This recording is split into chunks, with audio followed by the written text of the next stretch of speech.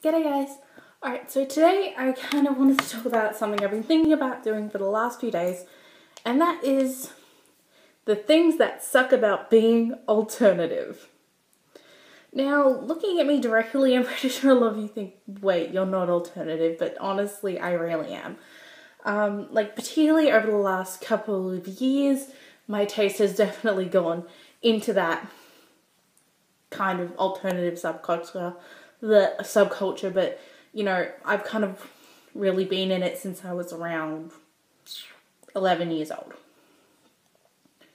So the first thing that I ever really got into was Lolita, and for those of you who don't know what Lolita is, it's a Japanese doll-like fashion, and it is absolutely adorable, and I still have a few things, but I'm getting rid of them because I don't really wear Lolita so much anymore.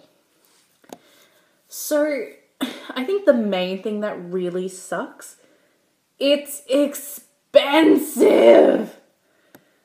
Like, recently I've been trying to find some really nice kind of gothic furniture.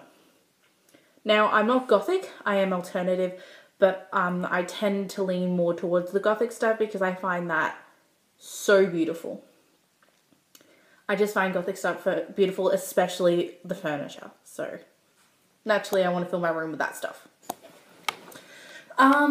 So, it's expensive. The clothes are expensive. The accessories are expensive. The furniture is expensive. All of it's fucking expensive.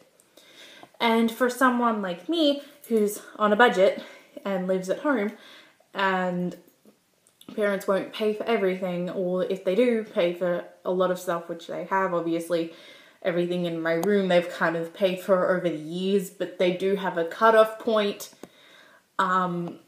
There is always that cutoff point, and obviously I'll try to push it, but you know, that's only within a couple $100s. Another thing is that really sucks about being alternative is when you dress alternatively, you can get really weird looks from people.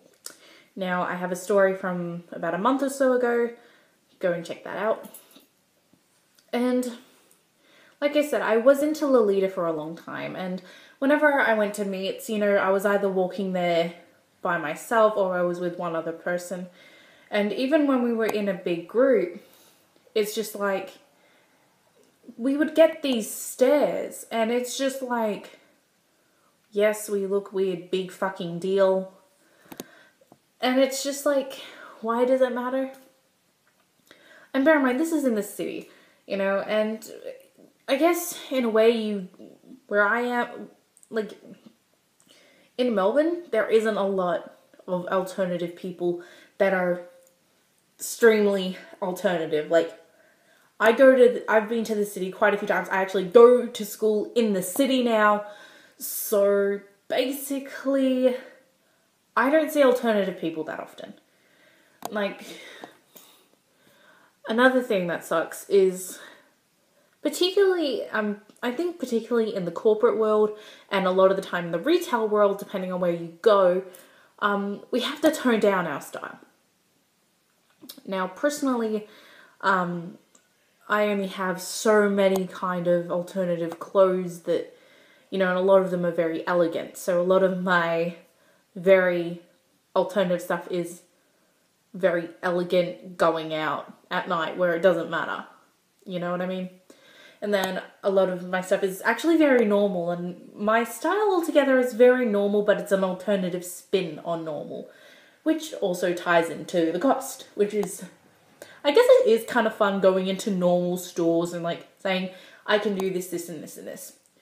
You know, and create an entire alternative look out of things that are normal. And I think that is very, very, very common for people to do.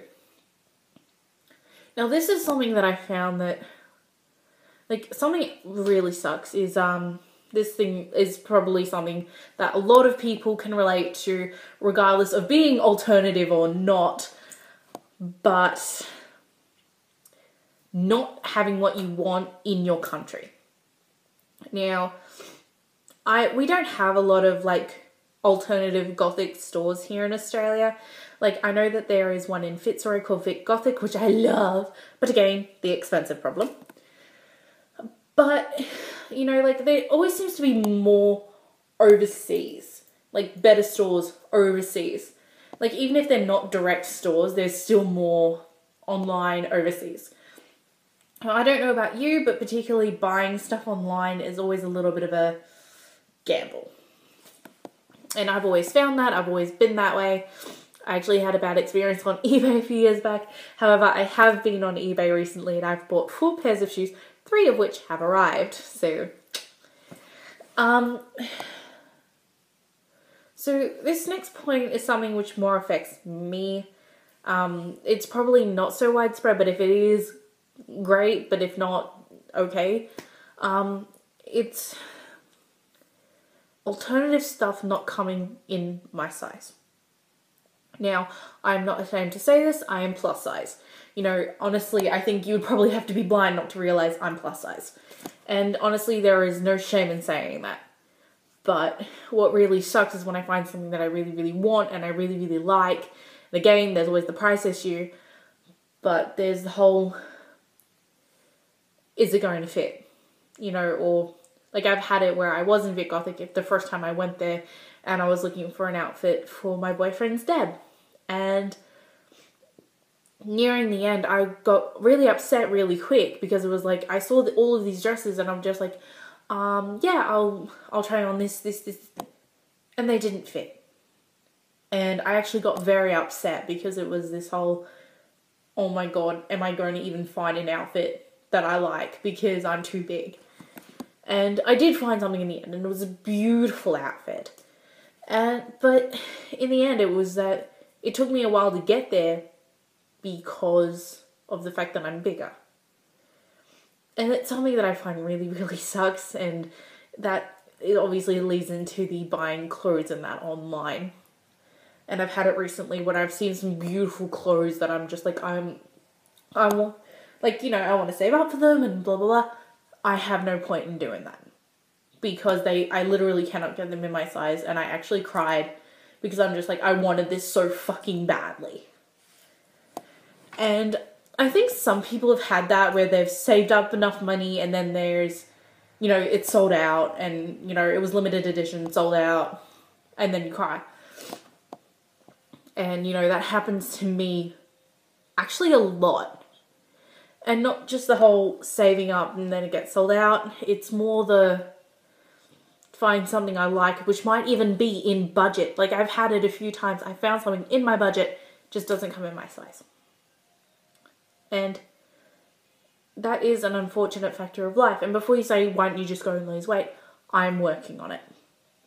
But I can't exactly go from being 16 to 18 to a 12 to 14 overnight. It just doesn't work that way. Especially with me. It really just doesn't work that way. And it really sucks. So it does make me feel bad. Like, there are times when I go shopping online and it's just, I end up feeling like absolute shit afterwards. Yeah. Alright, so another thing which I think which sucks about being alternative is that sometimes we can be very picky. And I know this is more of a personal thing again, but, you know, being picky isn't always a bad thing, but sometimes it really gets you further from where you want to be. Like, I've kind of come to the consensus that with a few things I'm going to have to compromise, whatever. But, you know, there's compromising, and I guess in a way there's compromising, and then there's just being fucking ridiculous. Like, I mean, like, I've recently been wanting a black skirt, a plain black A-line skirt in a nice fabric. I haven't been able to find it. Or if I found it, 1, doesn't fit. 2, doesn't look good. 3, too short. Or 4, too long. And I know that sounds like a weird thing, but even though I am into sewing and things like that, if you have to cut off about that much of a skirt, you're wasting your money. That's, like, if it was only about that much, no problem. But that much is, yeah. So yeah. I hope you guys enjoyed this little rant. If you guys have any any experiences or any other things that you think suck about being alternative, post it below. Or if you guys have any ideas of any other kind of videos you'd like to see me do, I'm an open book. You know, what kind of, would you like me to see, like do some book reviews? Would you like me to do movie reviews? What kind of things would you like to see? Obviously, reasonable responses, please. No stupid responses, because no chance. Okay, so yeah, I'll see you guys in my next video. Take care.